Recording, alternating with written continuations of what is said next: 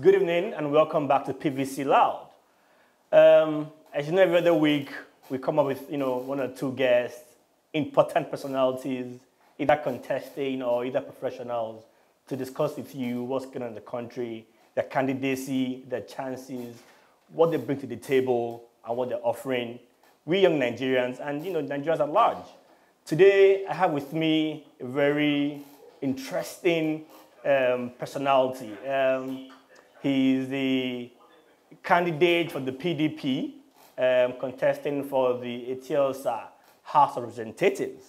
I'm sure you already know who I'm speaking about. The man is an entertainer, he's a philanthropist, he's a motivational speaker, come politician as well. He's a man of so many skills and talents. And I have here with me Olubankole Weligton. Good evening, sir. Good evening, sir. How you doing, bro? I'm fine, thank you. How are you doing yourself? It's a pleasure, man. Thanks for having me on your show. It's great to have you here. It's great to have Thank you here. you. So, what we do on the show, before we commence anything, I'd like our viewers to know who our guest is. Okay. We know they're contesting, but let's also have a, background of yourself. Let's know who you are, what you have been into, this and that. So, the idea is that they know who to vote and who not to vote for. Sure. Exactly. Sure. So let's X-ray your CV, more or less. Okay, so my CV. Well, good evening, everyone. My name is Olubankole Weligton, sometimes known as Banky W. I am a musician, a filmmaker, an entrepreneur.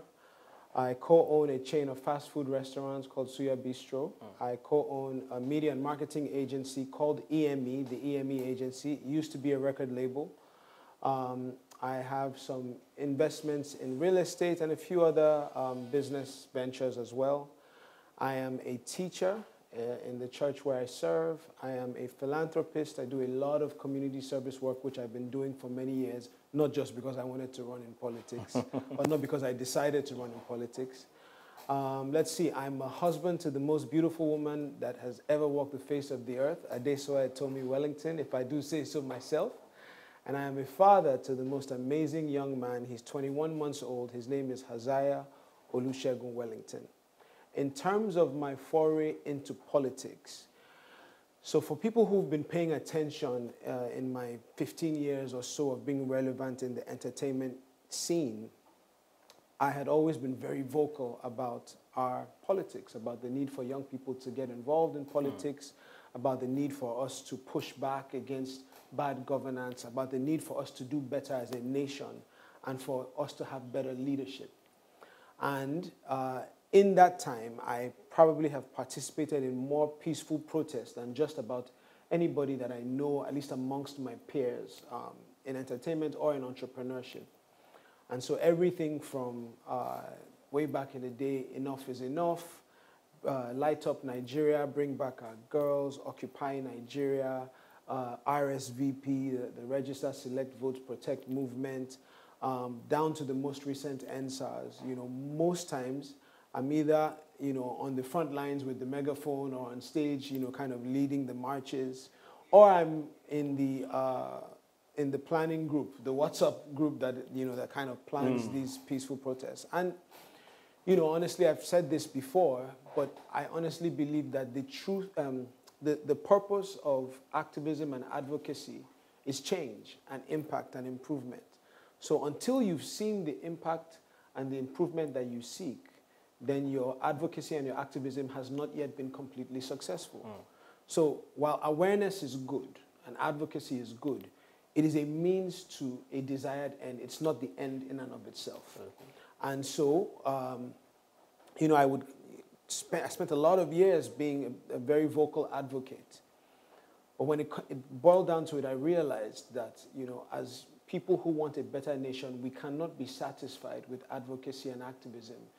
While it is good and it's very important, we must also find some of us who are willing to move from protest to power.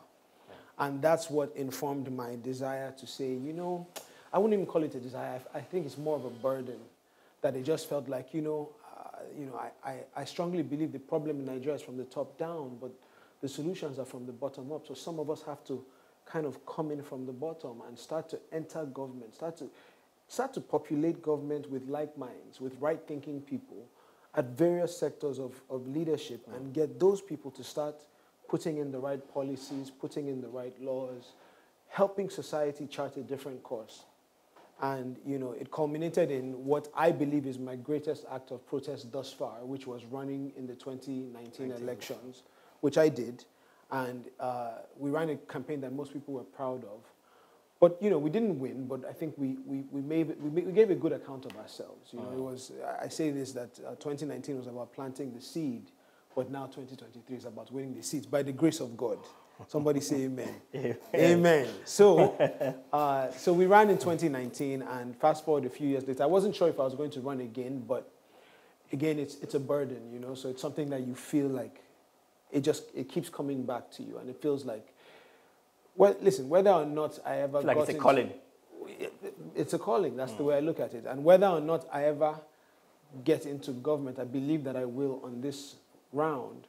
I will always be the kind of person that makes myself available for service to the nation. So I'll always do community service. The most popular community service outreach that I have, or that I've been a part of, is Lekki Food Bank, which we've fed over 100,000 people till date. And I'm so grateful for that level of impact. But it has to be more than that.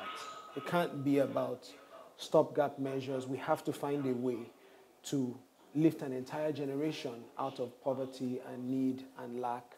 We have to find a way to lift an entire generation out of poor living conditions. We just have to do better as a community, as a country. And the biggest way that we can impact this nation and this generation of people is through our political system. And so we're here again, and hopefully by God's grace. I mean, and you know, that's quite good to see and interesting as well, because what we try and preach here is that politics and governance is a necessity for everyone. Absolutely. You know, we must be a part of it. Yeah. Otherwise, we leave it to people that might not be necessarily capable to run it. Yeah. And I see that that's what you're also trying to achieve it by also, you know, getting your hands into the roles and, you know, yes, sir. see that things are done by yourself, yes, and sir. not just anybody. Yes, sir. And that's interesting. But I want to ask, why the House of Reps? Do you think House of Reps is the best avenue for you to produce change? Right. So, you know, that's an interesting question. I think that I've had very many reactions to my choice of office.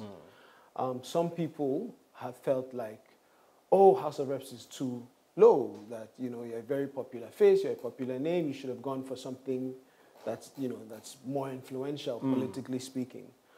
However, I'm not naive and I'm not delusional. You know, politics and popularity are not necessarily the same thing. The number of followers you have on social media does not translate to the number of votes you get in an election at all. Some people have felt like it's too high, that you know, I should have gone for something lower. I will tell you what, in a perfect world, I might have considered going for a local government chairman, because it's an executive seat. You know, there's a budget that you can use to impact your community directly. There's more executive power. There is executive power for people who may be tuned in. I know we have a global audience. For people who are tuned in from outside of the country, local government chairman in Nigeria is like what the mayor in Yankee is, right? Yeah. The problem is that our local government chairman elections are not handled by INEC. They're handled by the state electoral body, which is you don't have no faith in it? Well, it's basically an offshoot of the governor's office, you know. So for the most part, it's very, in fact, I don't know of any situation in the country yet where the local government chairman elections have succeeded in going against the candidate of the ruling party, because it's not handled by the independent electoral body, it's handled by the state. So it's very difficult to get that. So what I did was I looked at the rest of the available seats and said, where do I think I can have the most kind of impact? And it felt like, for me, for where I'm at, for the things God has done through me, for the community that I have served, for the community that I seek to represent, it makes sense to come in at the House of Reps level.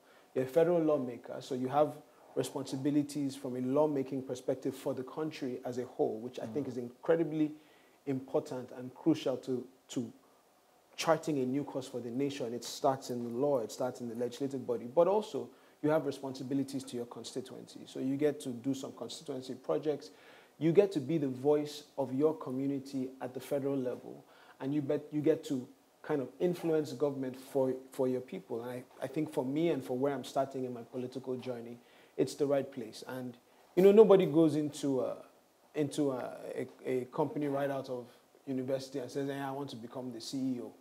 Most times you get in somewhere, you're an analyst or an assistant or, you know, some level of executive.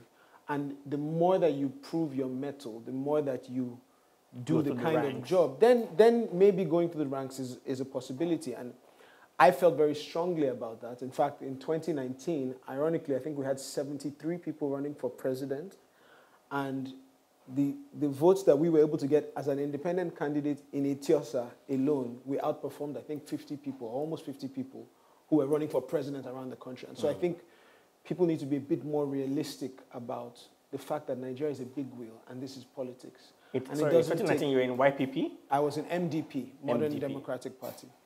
But, you know, let's be, if impact is really the goal, if we're trying to really get into the system to change things and to do things better, then we must be honest with ourselves. So I'm not, this is me personally, I'm not discouraging anybody from doing what they feel, but I would never have said, you know, I have 5 million followers, let me run for president. It doesn't make sense for me.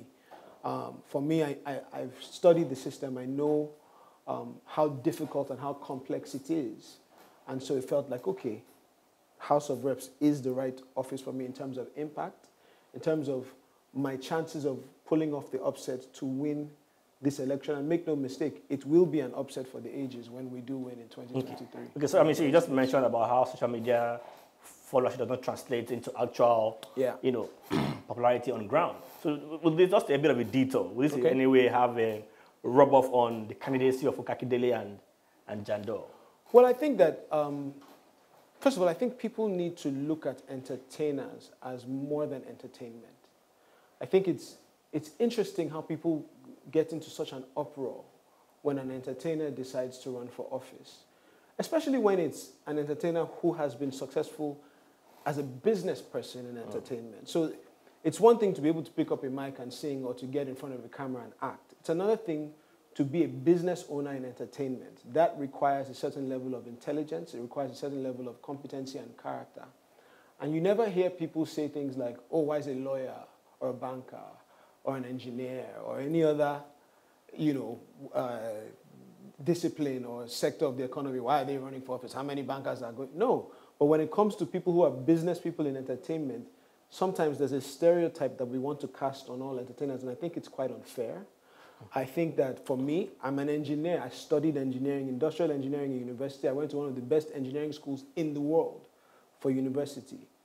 And then I chose. I didn't get into entertainment because I had nothing left to do. I chose because I had a passion for it, and by God's grace, I had the talent for it. And I think even for Funke Akindele, she's a trained lawyer. She's an educated person who has brought herself up by her bootstraps and succeeded against the odds in a very difficult place like Nigeria. What entertainment does is it gives you a certain level of popularity, which never hurts, right? It doesn't hurt in politics for you to be a recognizable name and a face and a voice that people know. However, it is your experiences that give you the perspective that you need and the preparation that you need to run for office. And I think people who are successful business people are the people that we need running for office because they've created employment, they've created revenue, they've hired young people, they've had to keep businesses going, they've had to pay salaries. We all went through COVID together.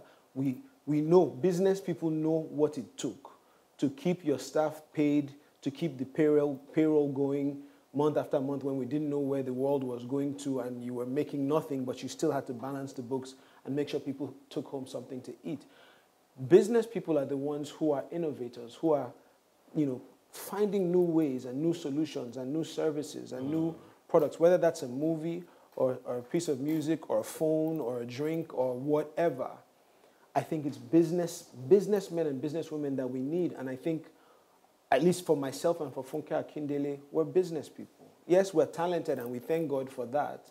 And you know, we can't take credit for that. But we're also very well prepared entrepreneurs who have gone through the system of creating businesses and creating ideas and hiring people and putting people to work and generating revenue, not just for ourselves, but for people who are connected to us, for our communities. And I think that that's a plus when it comes to politics. And people should stop should give stereotyping. Yeah, give every business person a chance. I think the stereotype comes out of, when you see music videos and, there's a lot of things that go on in the music videos. Of course. A lot of drinking, smoking, but shaking, even then you cast a very wide net, right? You cast a wide net to assume that everybody who's ever done a music video is doing what you've described. I don't think that that's quite true.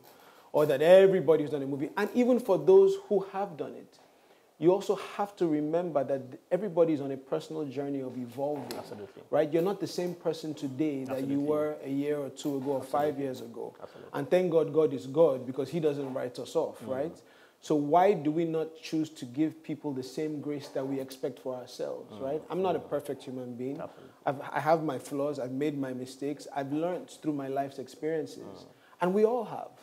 And what you hope is that year on year, day by day, you grow to be a wiser, better, more prepared, more influential, more just a better person than you were. I mean, when you look in the mirror, that's really a competition. You're trying to be a better man than you were yesterday or a week before. So I think give people the grace to grow, give people the chance to evolve. And when you see that, then accept it and celebrate it, and don't try and, the Bible is my favorite book of all time for many reasons. One of my favorite things about the Bible is that it doesn't mask the mistakes of great men. So when a prophet was insecure, it tells you. When a king messed up, it tells you. When somebody fell, it tells you. When Peter denied Jesus, it tells you.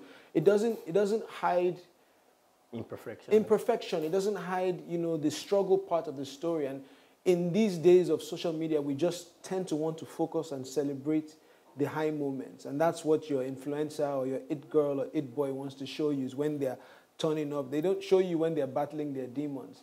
And I think entertainers, more than probably most people, live their lives in the public.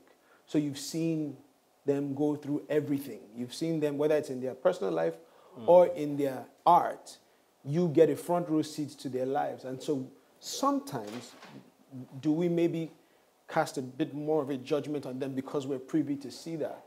But just because the politician that you don't know his every move, you don't really see that, but yet you're more accepting of that than you are of the person who's worn her heart on her sleeve this entire time. And so I tip my hat off to Funke Akindele. I think she's an incredibly successful person.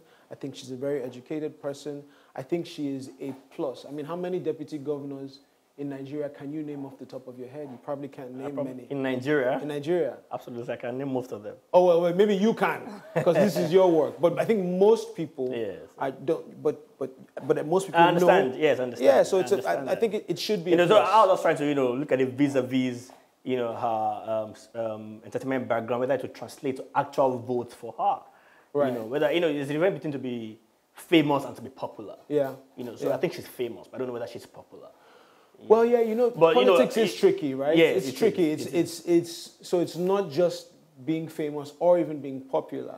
It's also about, do people connect with us? Do people believe that you are truly going to serve? That's the popularity. The community. So you're popular amongst the people. Right. I mean, people may know you and say, okay, I know Banky W. I know Banky. Do you understand? Yeah, but is it popular amongst the people? Right. So that's it. Yeah. But today is about Banky W. Yes. It's not about. Shout out to my sister, Your Excellency, ma. But yes, I'm the one that is here. She can come for our own interview.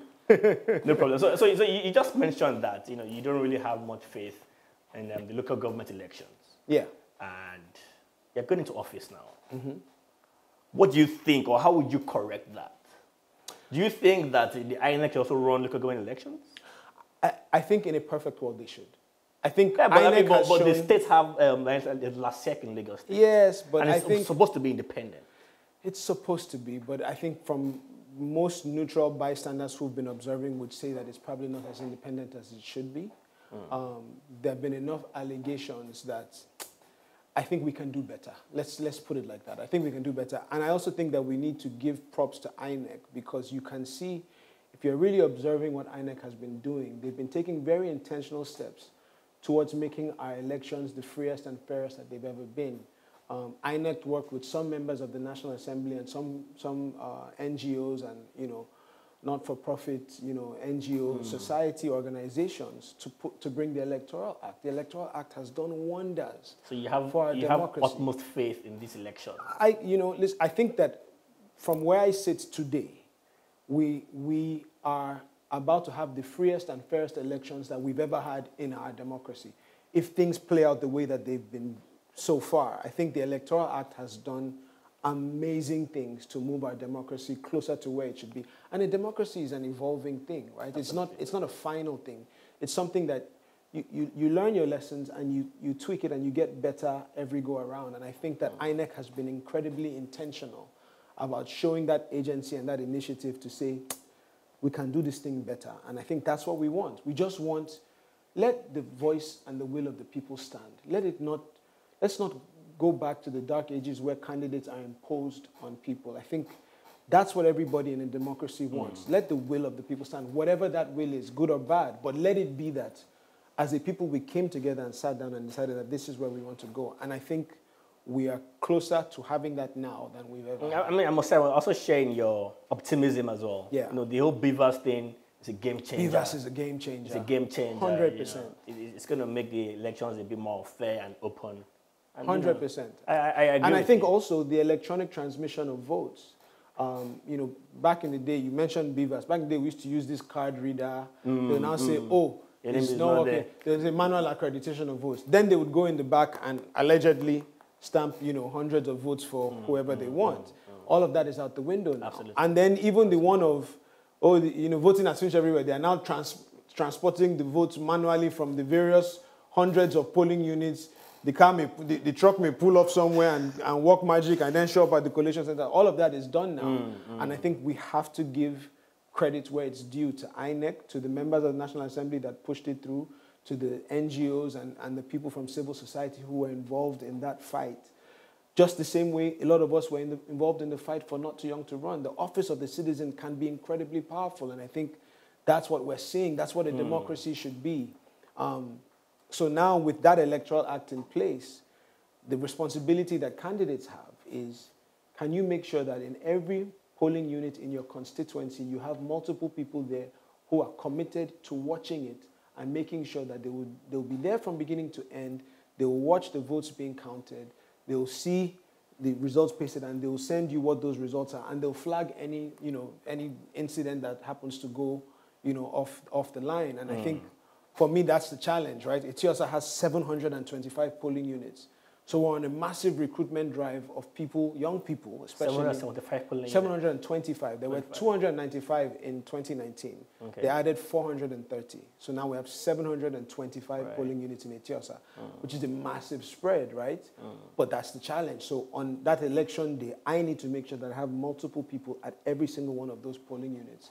And that's why we're calling for volunteers. We're training them. We'll have to pay them. We'll have to take care of them, feed them, but letting them know that we're going to win this thing, and this is the way that we're going to do it, by God's grace. Sounds like a lot of work. It's a lot of work, my brother. I'm tired.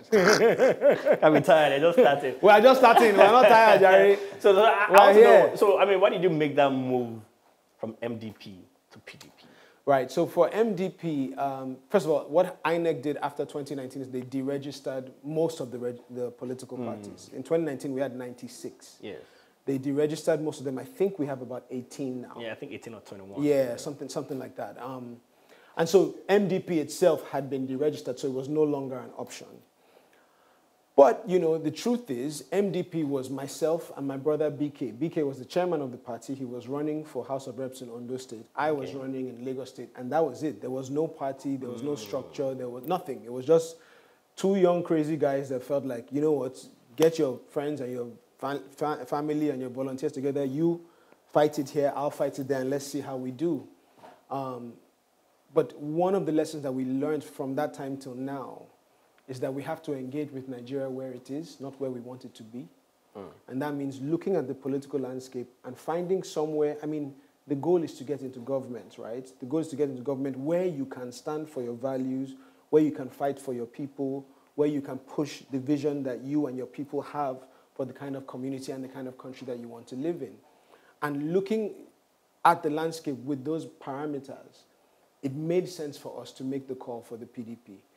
We knew that it was going to be a harder battle because obviously the PDP is not in power in the federal, it's also not in power in the state, so you're the opposition.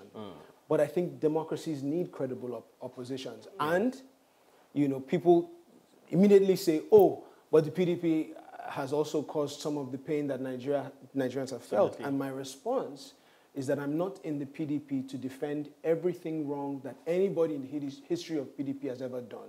I'm not in the PDP to defend its history. I'm in the PDP to reform the future. That's why I'm here.